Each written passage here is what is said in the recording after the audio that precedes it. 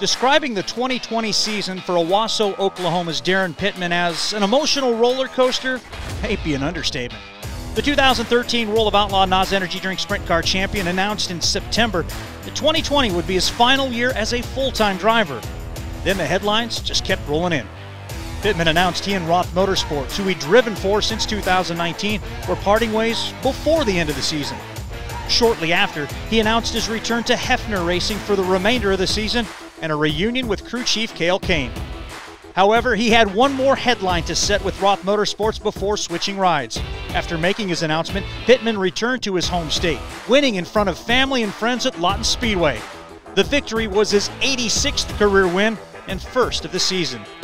Other 2020 highlights included a runner-up finish during the final night of the Dirt Car Nationals, a third-place run at the Jackson Nationals, and winning the special Elimination Showdown at Cedar Lake Speedway.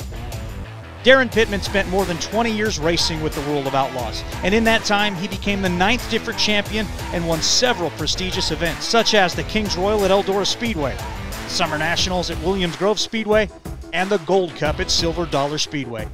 No matter what the future has in store for you, Daryn Pittman, we certainly enjoy the ride and say thank you.